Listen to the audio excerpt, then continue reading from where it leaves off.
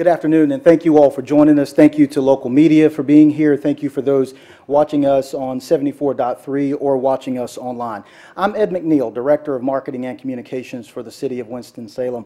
And the city wanted to gather a news conference today to provide you an opportunity to hear from key staff members to talk about information that's important to our citizens out there. We want to talk about roads and safety, and not only the roads that the city is responsible for maintaining, but also to hear from state officials about the roads they maintain. So the order of our news conference today, we'll hear from City Manager Lee Garrity. We'll hear from Assistant Chief Wilson Weaver, who is over our patrol division. We'll hear from Ryan Newcomb. Ryan is an Assistant Director in Department of Transportation and is over the streets team that's responsible for clearing the roadways. We'll have John Ryan from Division 9 and the maintenance engineer for the Department of Transportation, the State Department of Transportation. Assistant Chief Brown from the Fire Department, as well as Mel Sadler from our Emergency Management Division. So we'll begin now hearing from our City Manager, Mr. Lee Garrity.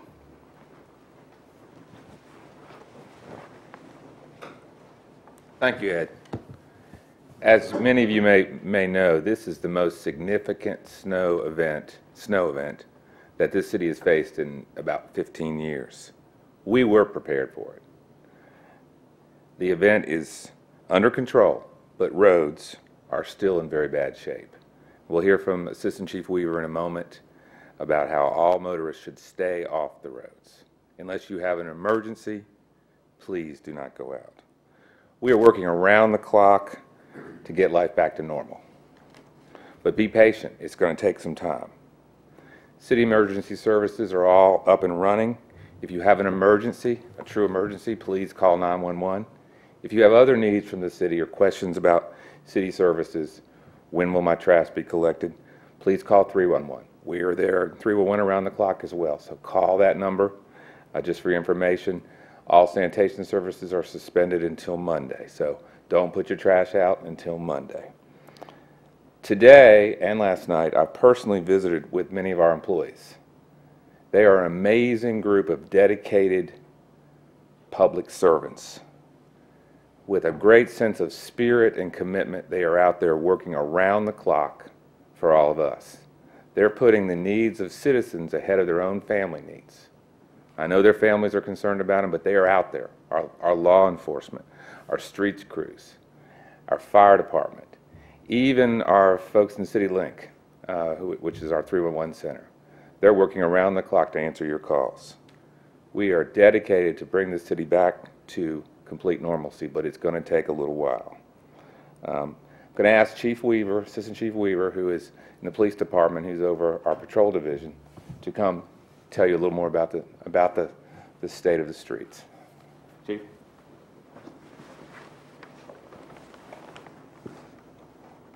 Thank you, Mr. Garrity. I'm Wilson Weaver, Assistant Police Chief, Winston-Salem Police Department, over the Patrol and Special Operations Divisions.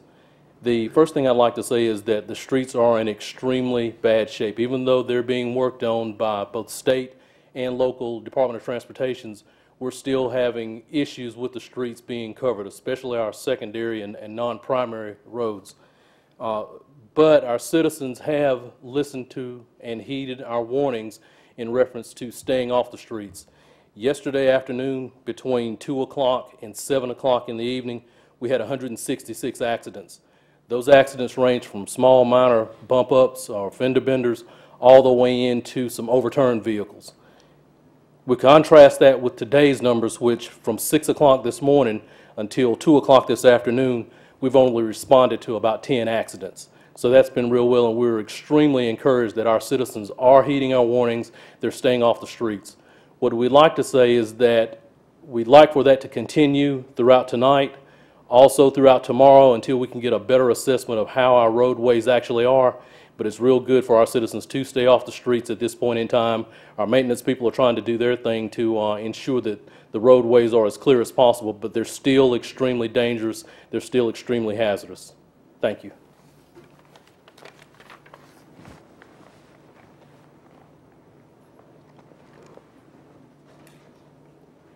Well, good afternoon. My name is Ryan Newcomb. I'm the Assistant Director for the City of Winston-Salem's Department of Transportation. First off, I'd like to say a special thanks to the city departments that volunteered personnel, and also to the personnel of the Department of Transportation. I'd like the citizens of Winston-Salem to know that our folks have worked extremely hard over the last 48 hours and are continuing to work extremely hard to get the city streets clear and back up and running. I'm happy to report that in most routes throughout the city, we have made a lot of headway on our city major streets and are beginning to progress down to our city collector streets. However, understand that overnight tonight, temperatures are going to get very cold below freezing. So we are likely to see a lot of areas that have standing water or running water on the streets refreeze. So our crews will continue pushing and plowing snow. We'll likely have to do some salting again early tomorrow morning. So my advice to folks would be, unless you have to be out, please wait until at least the temperatures rise above freezing tomorrow before trying to venture out. Our goal, if everything works well for us this afternoon and evening, would be to get through collector streets and into residential neighborhoods by tomorrow morning. But again, that plan is solely contingent on how much it freezes tonight and how much progress we're able to make before those temperatures drop below freezing. And that's where the city stands right now with city streets, and I'm going to turn it over to John Ryan from NCDOT.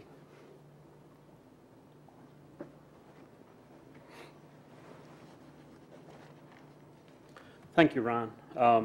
My name is John Ryan, North Carolina Department of Transportation, Division Maintenance Engineer for the Division 9 area, which includes Forsyth County.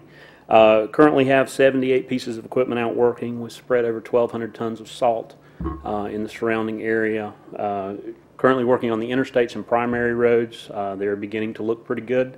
We will continue working on those this evening, making good progress. As Ryan said, the temperatures are supposed to drop into the 20s.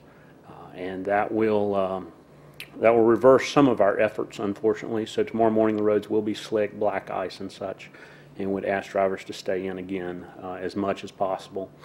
We will have crews working overnight and try to maintain what we've got.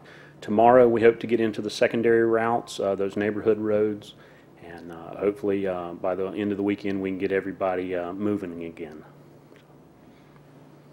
Thank you.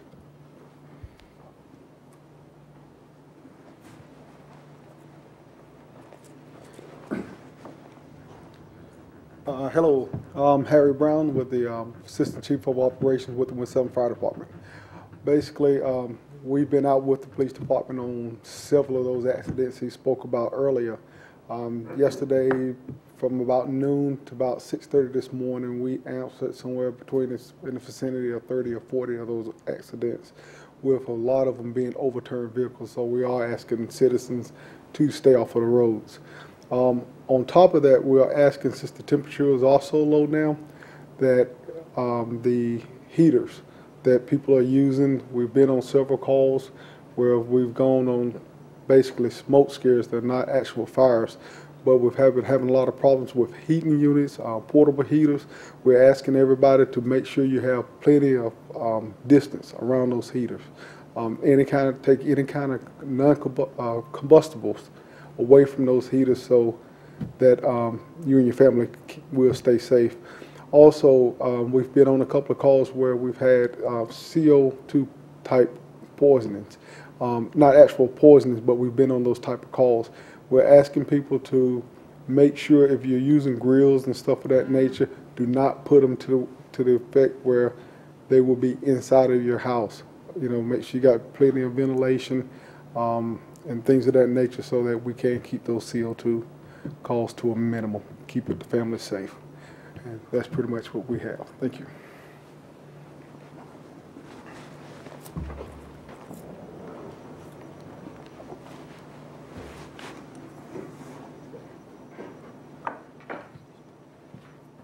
Good afternoon. I'm Mel Sadler, the Emergency Management Director for the City of Winston-Salem and Forsyth County. I want to piggyback on something that Chief Brown just mentioned. That is the CO2 combustible heaters and carbon monoxide.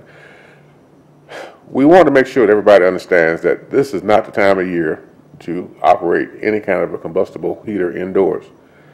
We have in the past had several fatalities from carbon monoxide, the use of carbon monoxide heaters inside. We want to make sure everybody is cautious about that. We've been really, really fortunate from the standpoint that we've not had much ice in the area. Therefore, we've had very little power outages. We've been on conference calls with Duke Energy as well as the state of North Carolina. And in areas to the east and to the south of us, there's a great deal of concern in respect to electrical disruption. We've not had that here. Everyone has been kind enough to stay off the roads. If you have an opportunity to stay at home, we recommend you take advantage of those opportunities. And we will be prepared, if necessary, to open shelters for heat, loss of power situations. But up as of this point, we've not had a situation like that, and we are hopeful that we'll continue in that manner. We do want to remind everyone, of course, that if you do have to go out in your automobiles, be sure and put an emergency kit in there with you. You want to make sure you have items such as batteries, you have communication equipment, cell phone, or some other electronic device. You want to make sure you have batteries, and that you have lights, communication gear, food, and a blanket.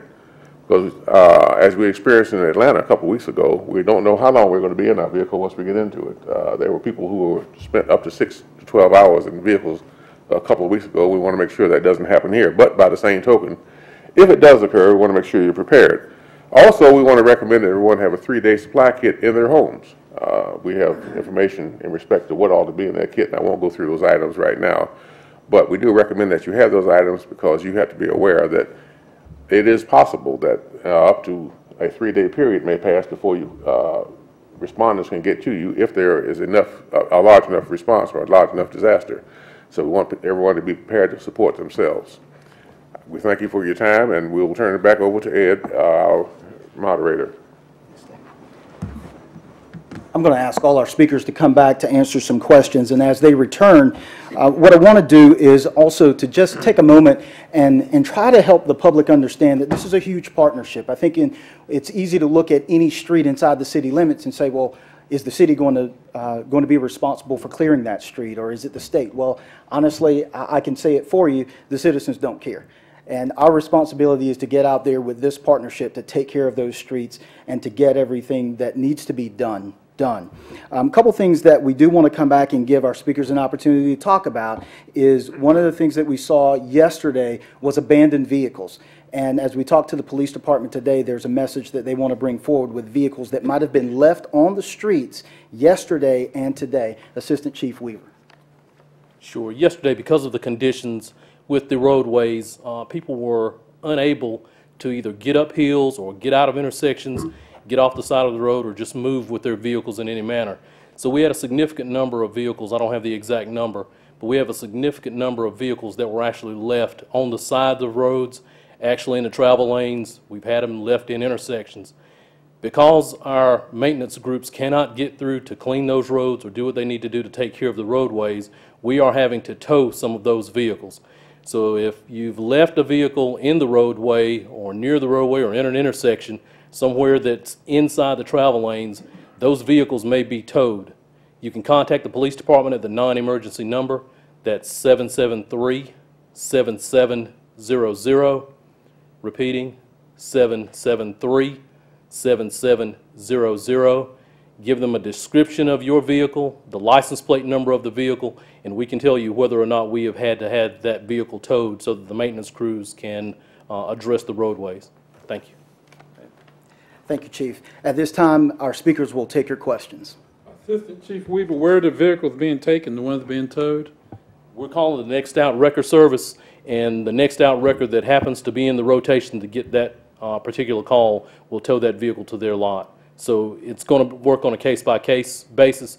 Therefore, if you do contact the police department at the non-emergency number, give them a description of your vehicle and the license plate number, they can tell you which wrecker service towed your vehicle into which lot.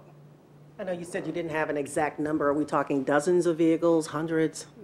I don't think they're into the hundreds, but it's several dozen. We've had them all citywide left in travel lanes, and in trying to get those roadways cleared, they're going to be all over the city. So, Do you have any idea how many weather-related deaths or injuries have occurred so far since the storm hit? I've not been made aware of any at this point. No deaths. What about injuries? I don't have a number on any injuries. We've had some that occurred as a result of wrecks. We've had some that have occurred as a result of falls. I don't have a number on that. That may be better answered by emergency medical services. You would characterize the accidents that you had in Winston-Salem for the most part as minor fender benders? They've ranged the full spectrum from minor fender benders all the way over to several overturned vehicles. So it's gone across the entire spectrum. But as far as you know, no major injuries from those accidents? I can't speak to major injuries. We've not had any fatalities related to that, but I'm sure we have had some injuries related to those wrecks.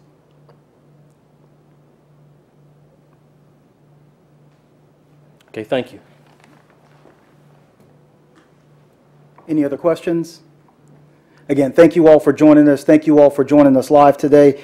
Again, this has been our news conference to try to update the public on what's going on with our response to the storm. We'll have this video played back on WSTV 13. You can learn more information as we update things through the city's Twitter feed and by finding us on Facebook. Again, thank you for joining us today.